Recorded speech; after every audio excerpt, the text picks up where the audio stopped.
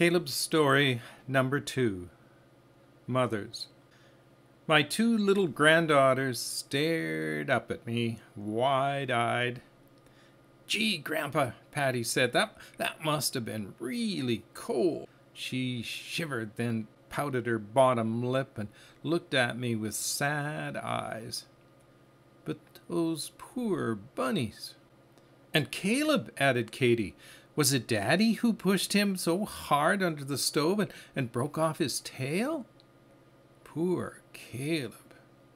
Both girls kneeled down and started stroking my old dog. But when they tried to touch his tail, Caleb tucked in the stub and sat up on his haunches.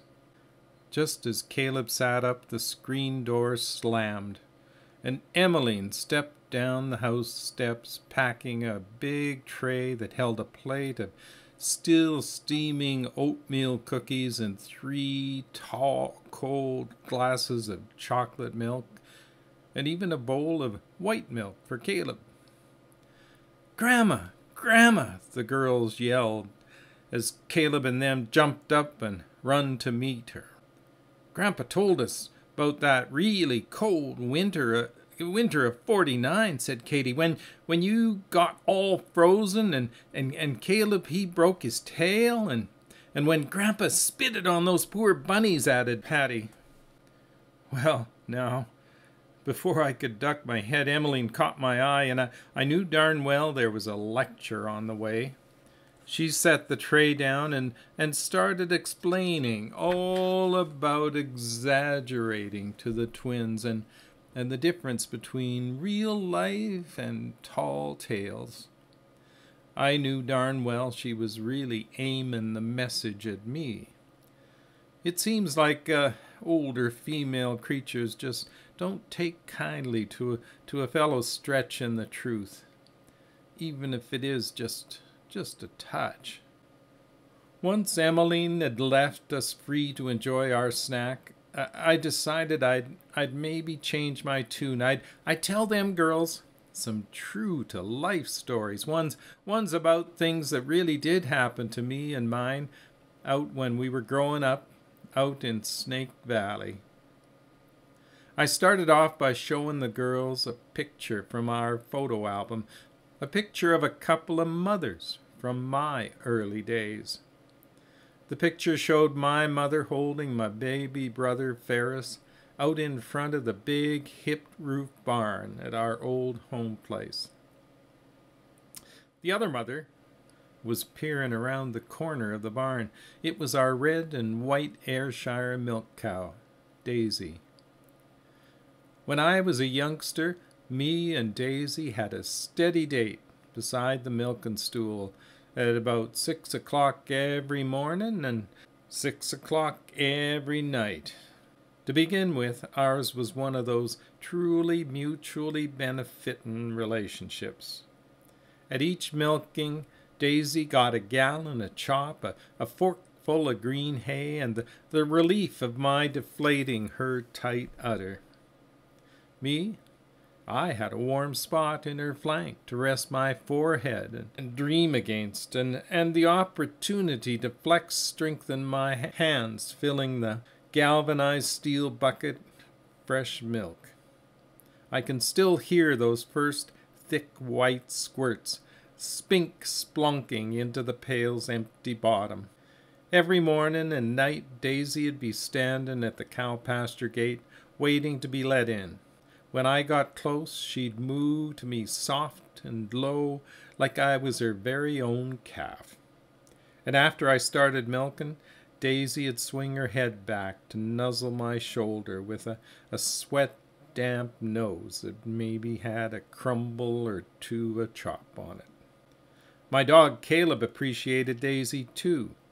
Since she knew Caleb was my dog, Daisy didn't take a run at him like the other cows did, and she'd even let him belly up close behind her, where I could aim long, milky streams into his open mouth.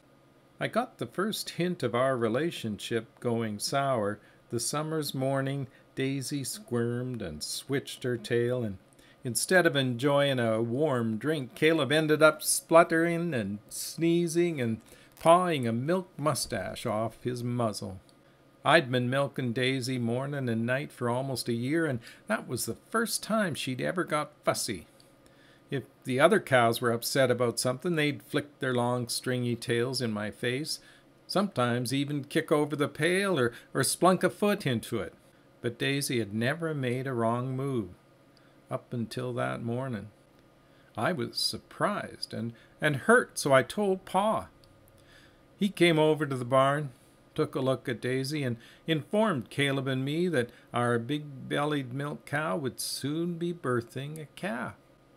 Well, now, I was just about as pleased and excited as an 8-year-old sort of first-time daddy could be. I told Pa that Caleb and me would head right on over to the barn and bed a stall for Daisy.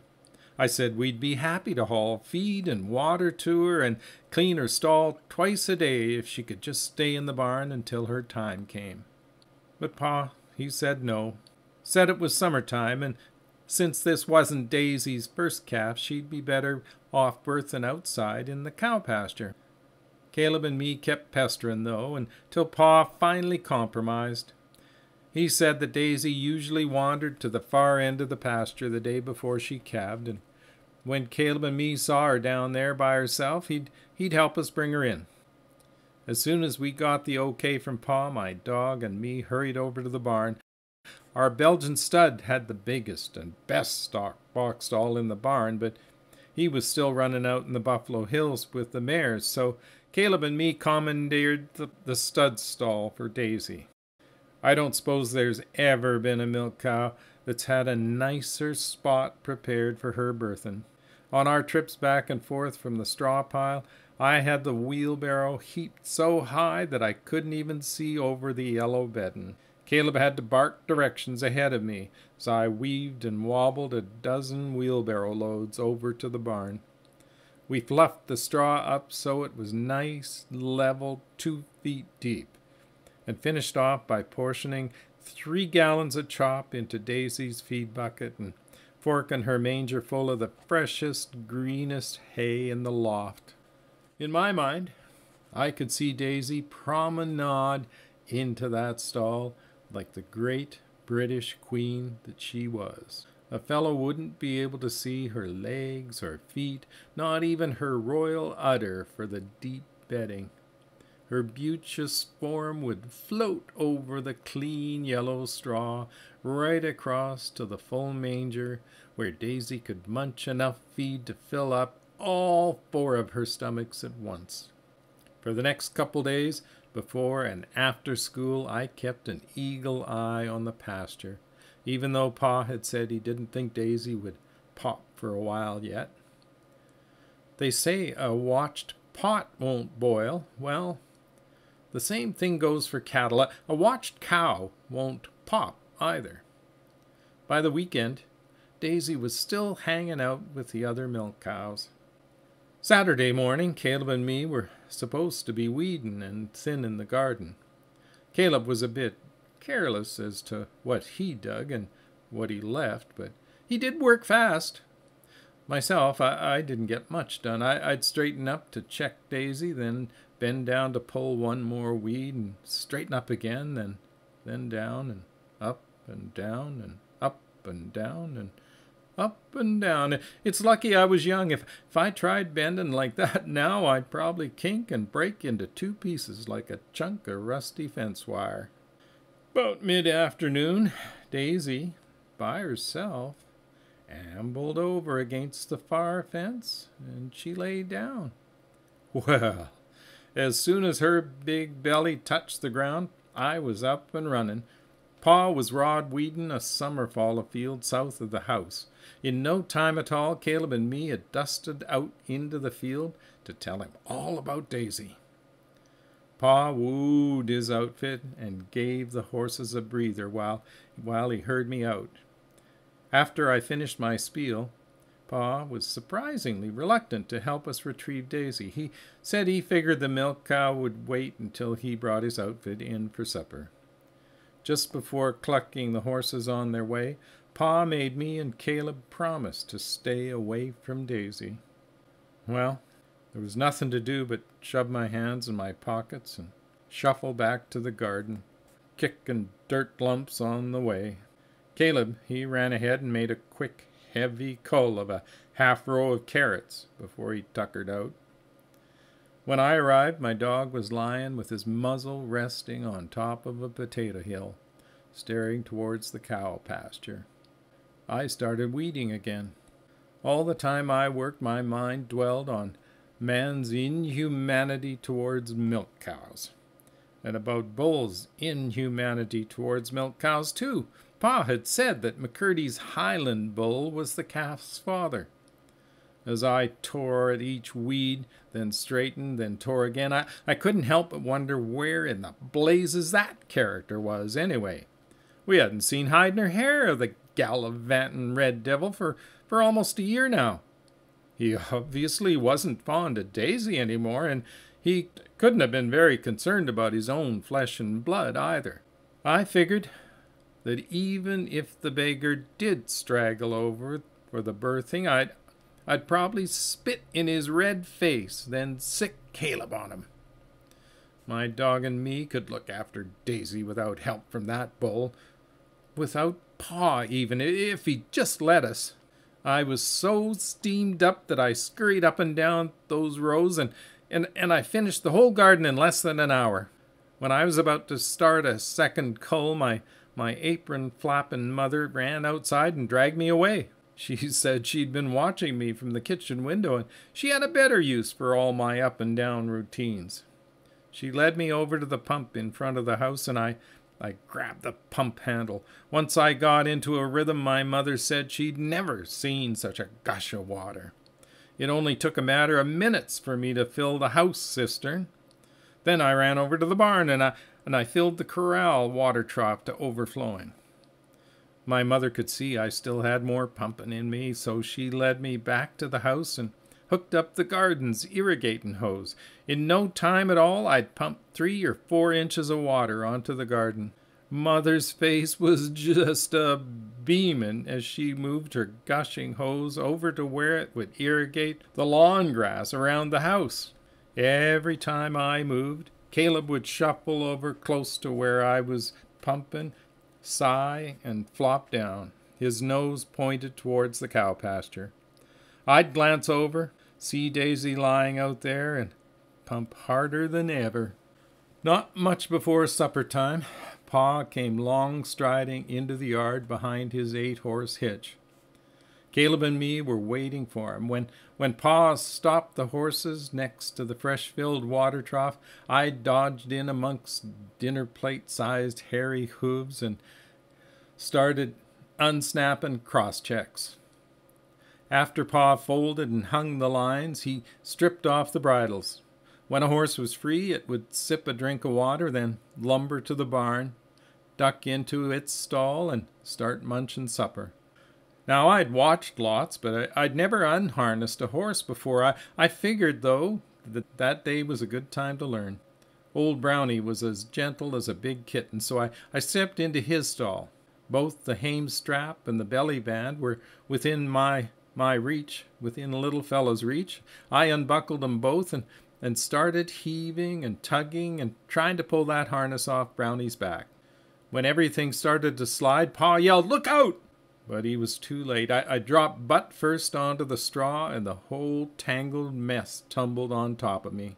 Luckily, the steel hames missed me, but I ended up sitting in the straw like a darn fool, with leather straps around my shoulders and the heavy tugs draped across my stomach.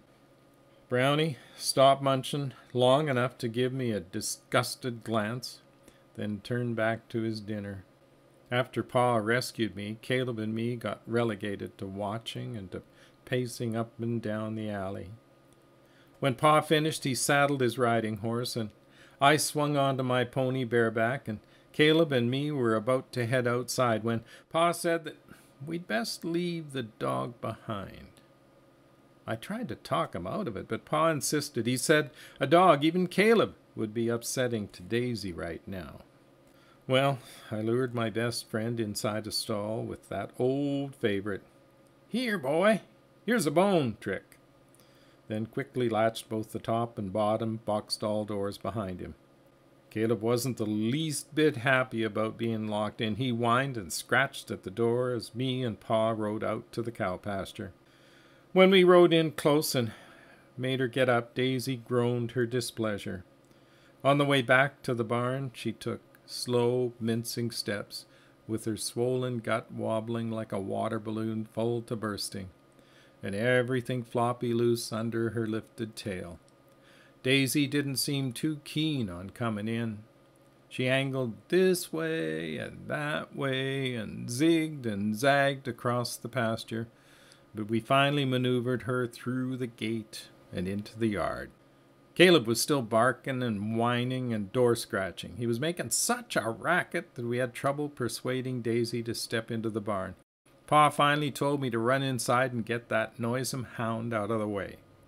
I dragged Caleb by the scruff of his neck out the back door while Pa herded Daisy in through the front.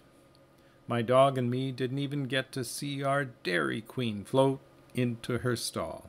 Pa wouldn't let us visit Daisy after she was inside either.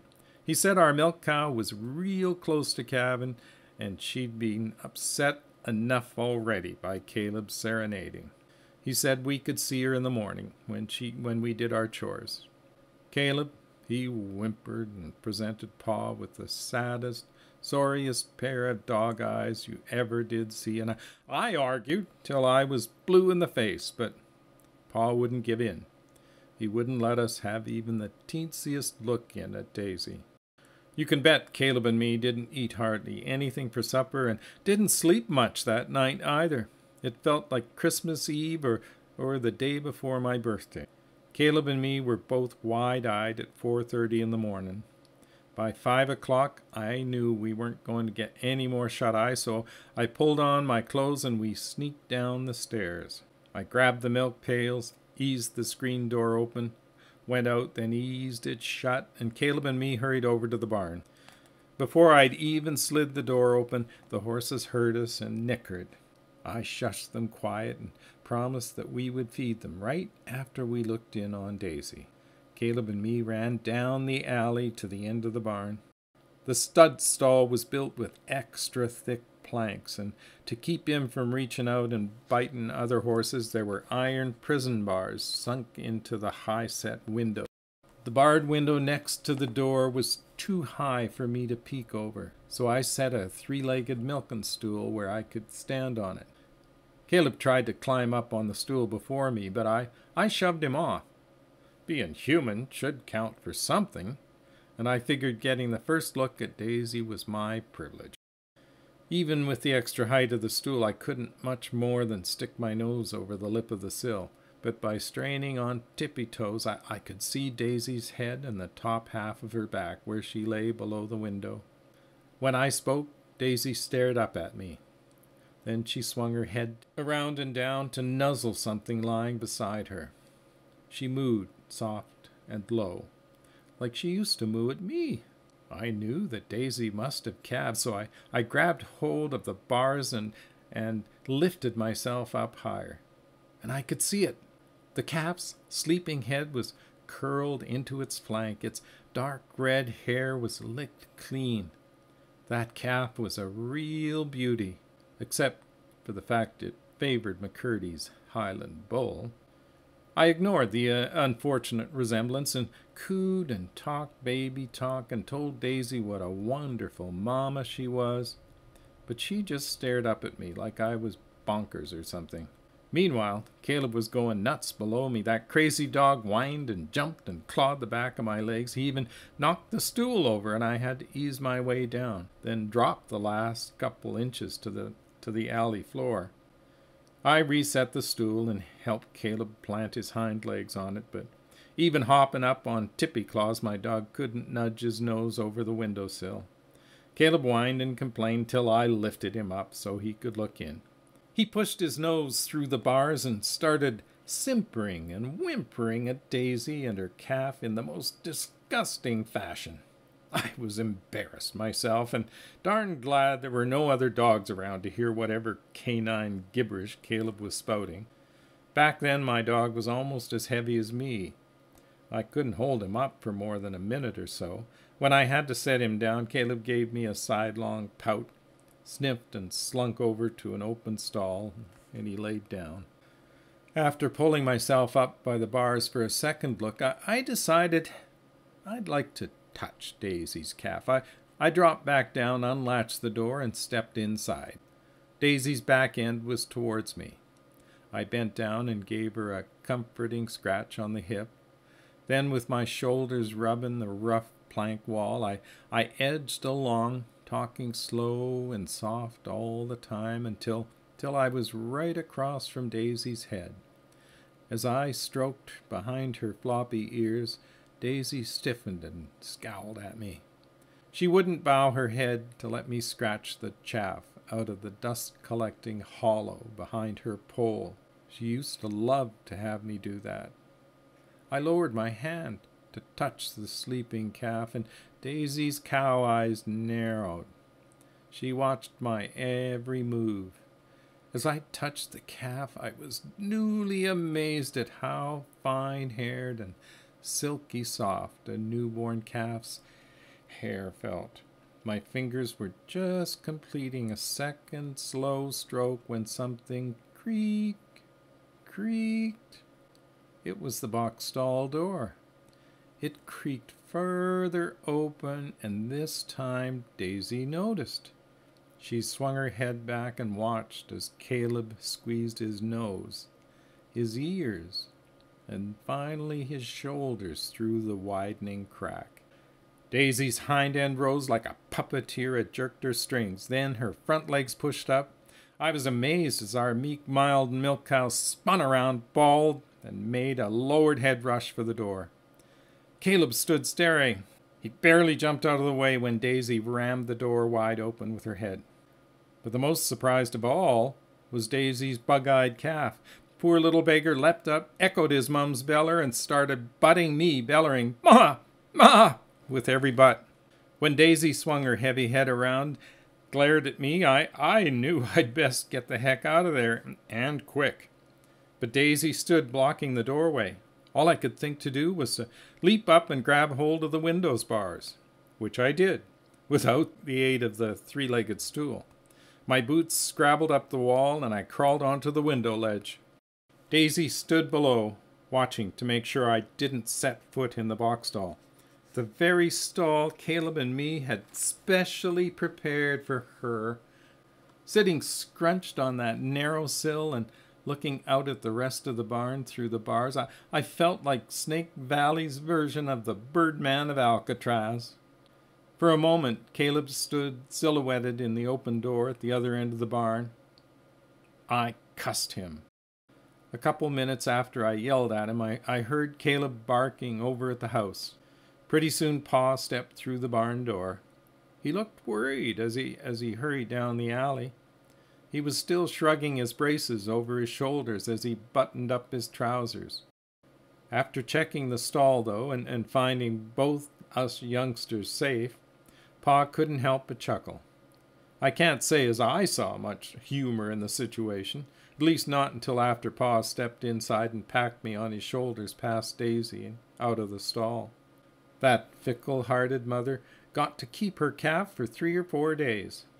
Then Pa took it away for us kids to bottle feed, and I started milking Daisy again. For the first couple days, she shifted from foot to foot and threatened to kick the pail and kept swatting her tail in my face, but within a week, Daisy had stopped her fussing.